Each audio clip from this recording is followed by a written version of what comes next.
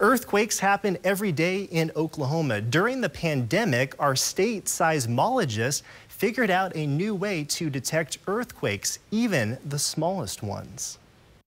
When lockdown started earlier this year, Oklahoma State seismologist Dr. Jake Walter used his time to develop a new earthquake detection software package. We actually implemented machine learning, which is similar to artificial intelligence, in order to help us detect the very smallest earthquakes that we can detect in Oklahoma. The machine learning technique can aid by sorting through the mountain of data and reveal earthquakes that might have been missed by humans, especially the smaller ones.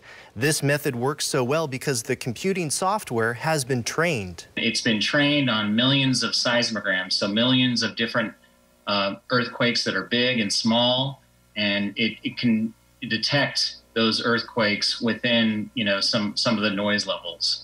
Using this cutting-edge system, they've been able to observe twice as many earthquakes compared to conventional sensing methods and small, previously undetectable earthquakes. This new technique allows us to get our noise levels down so that we can pick out those smallest events. The newly detected earthquakes are too small for people to feel, usually under a 2 magnitude, but the data is important to study. The smaller earthquakes that we add to our catalog by utilizing this technique in tandem with our traditional way of detecting earthquakes allows us to have greater detail and richer data sets to analyze and understand where the faults are. Walter said the new software has not replaced the real-time earthquake detecting sensors across the state. Rather, both systems work simultaneously to help spot tremors in the data. He's already made the software public in hopes it'll help other seismologists. We've already gotten some indications from colleagues around the world that